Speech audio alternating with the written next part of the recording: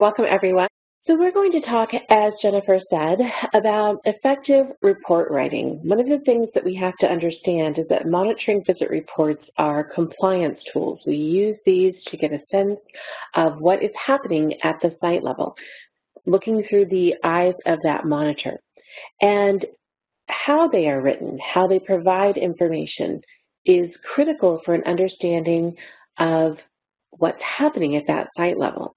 So we're going to talk about development of them as tools, of those reports as tools, but also how the monitor uses them to convey information regarding what they're finding when they go to the site. So we'll look at the impact of poor report writing, apply the definitions and concepts of scientific report writing, implement the rules of a quality report, as well as activities for that CRA. We'll talk about writing action items, deviations, queries, integrate essential document mapping within a monitoring report, and describe the challenges of monitoring report writing and monitoring report review. So, it's critical that we get that report written, but of course it is critical that it is reviewed as well, and we'll talk about that, how sometimes those things tend to fall through the cracks, and then the utility of that report is lost. So what happens if our reports are not well written?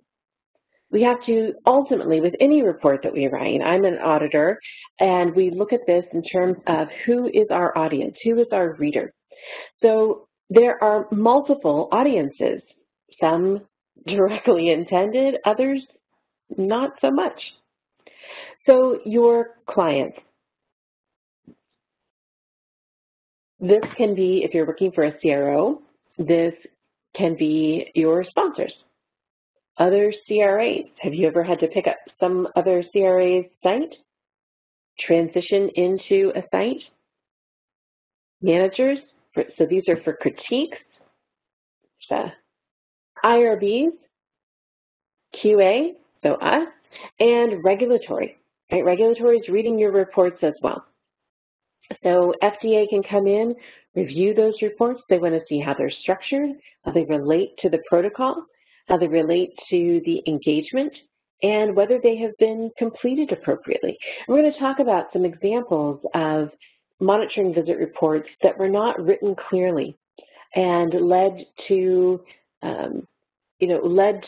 the reviewers believing that things were okay unless you looked very closely at the information that was being provided.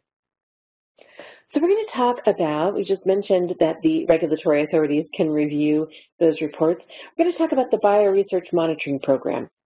So the Bioresearch Monitoring Program is FDA's review from a clinical standpoint and inspection process for how they conduct inspections of sponsors, CROs, monitors, clinical investigators, sponsor investigators, and IRBs for our purposes. We will be focusing on